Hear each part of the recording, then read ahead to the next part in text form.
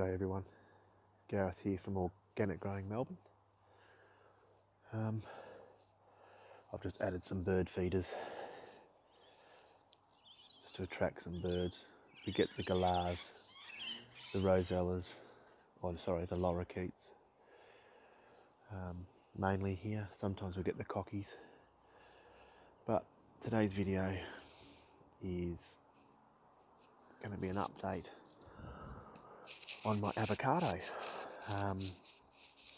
It's been a few weeks since I've done an update on the avocado, and I'm still really happy, not only with the fruit, but just these beautiful new growth that's coming out of this. I mean, even if you didn't get fruit, it's still an amazing ornamental tree. But all this new growth, I mean, look at the colour look at the difference. That is amazing. So yeah, I just thought I'd do a quick update on the avocados here. I mean, I'm really happy with the way these are growing. I mean, this is a pretty good sized avocado here. That's probably a standard size you'd get at the shop, and they vary. There's a smaller one here, another one here, and I mean, you just got to move some branches away, and you just, you know, it's 2 on 1 here. What I have noticed though, when this happens, you pretty much get this damage in here. See that? It's almost as if the skin's rotting. It's happened on all the ones that are touching. I won't worry about it. I mean, look, I've just got to move here. There's just avocados everywhere. I mean, over there. I'll go into the middle here. And they're just hanging everywhere. Look at them. That's another problem I'm having, is still I'm getting some rodents taking little nibbles and going, they aren't ready. There's not much of them, but it is still happening. I think I'll be all right with just leaving them. I think they're not eating enough to actually do any harm to all of the crop. I'm just getting in the middle of the tree here. You know, they're down here. Lots just there, look. You probably can't see them all, but there's lots and lots, even down here. Just everywhere. I reckon if I was to recount now, there'd be over 100, I reckon. The ones that did come off were the ones that were eaten in one of my other videos by the rodents, and they just and I think the girls came in here and thought it would be a good hiding spot, and knocked one off, but never mind. So you can see that one's just been chewed. Heaps there. And here's another one touching, and there's going to be, oh, not really. That one's not too bad, but you see that one's got damage from them touching together. But never mind. They may heal over when they get older. But we've still got a few months to go before these avocados will be ripe. Look, you can see how small this one is. When I say they vary in size. I'm actually now looking forward to next season, because I'm not going to prune it. I'm going to just leave it as is, and hopefully I'll get even more avocado on it next season. Hang on, sorry, me mic's stuck on the avocado tree. Can't get it off. There we go. Alright, so the only bit I'm going to trim is some of these branches here. Some of them stick out too far. I want to give this orange a bit more room, and then when I prune the nectarine back as well, I'll prune this back to give this orange a bit of a chance, because unfortunately That's all I got this year. And the other little one that was on here has fallen off already. So that's one orange. On an orange tree that's been here for, it have to be getting up to 4 years now. Maybe 3, I can't remember. But yeah, so you can see they're quite high as well.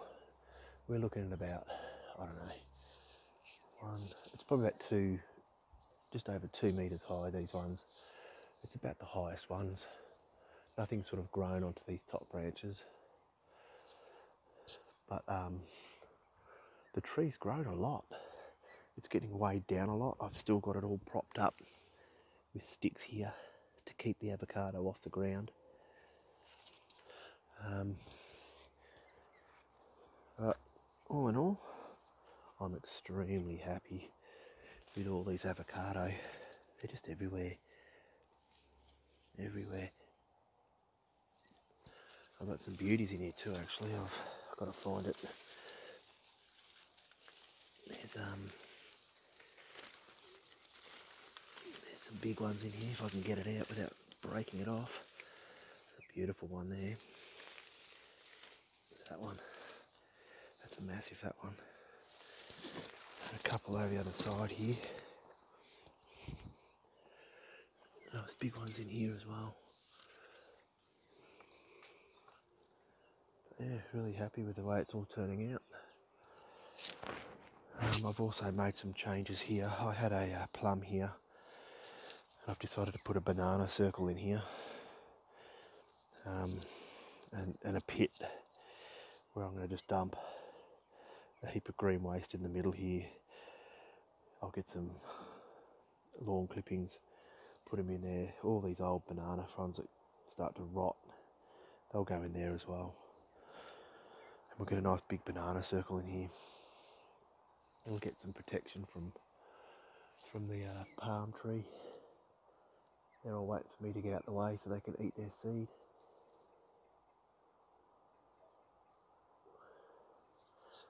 Yeah, so, and then I'm hoping to get some bananas off those ones next year, which would be great. So yeah, there it is. Avocados are looking good.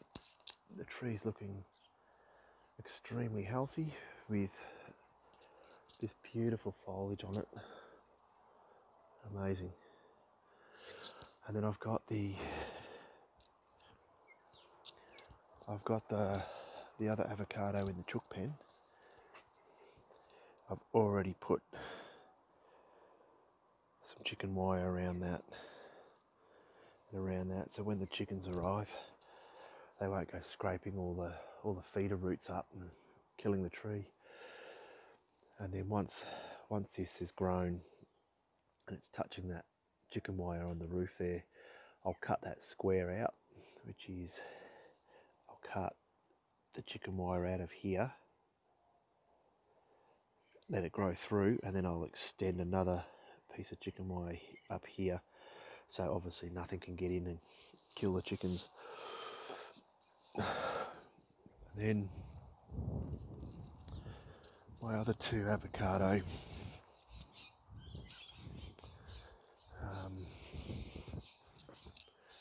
are up here. Kids making a mess.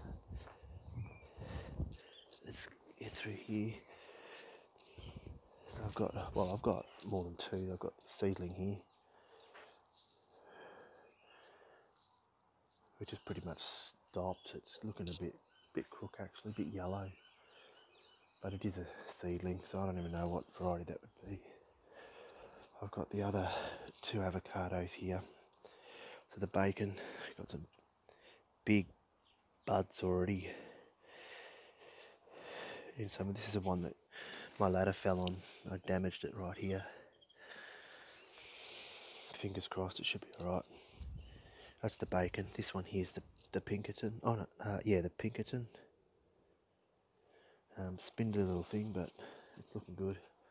See all these little buds here, but it's looking healthy.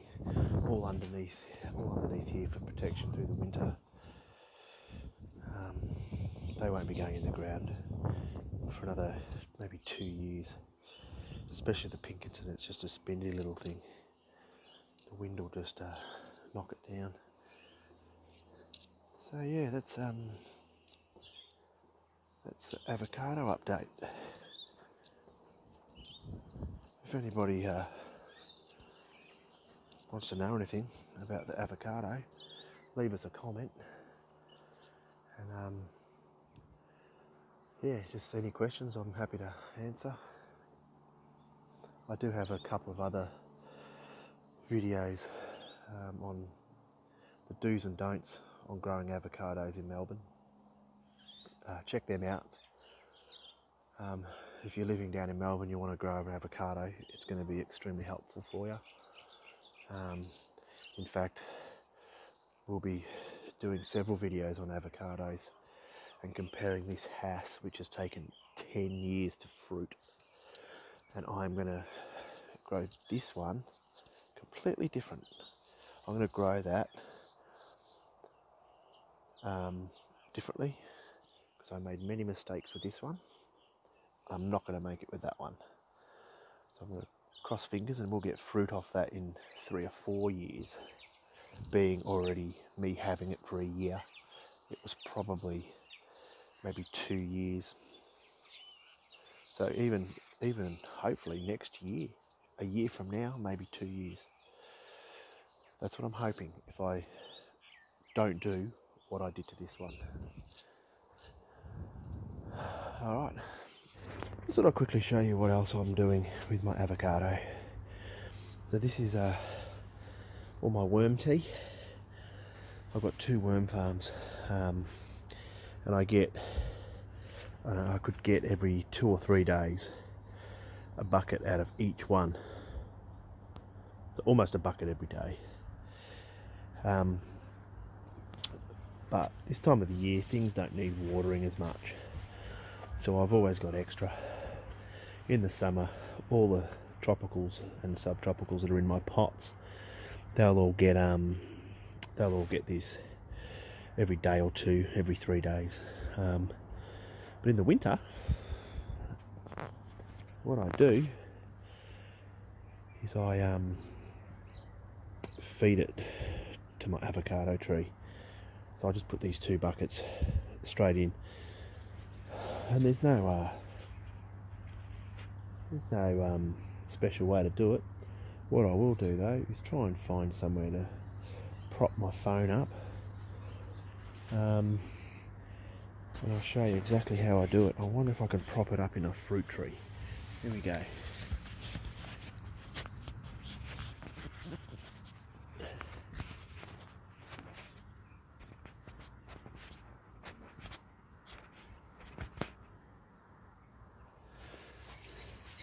I hope you can see this. This is what I do.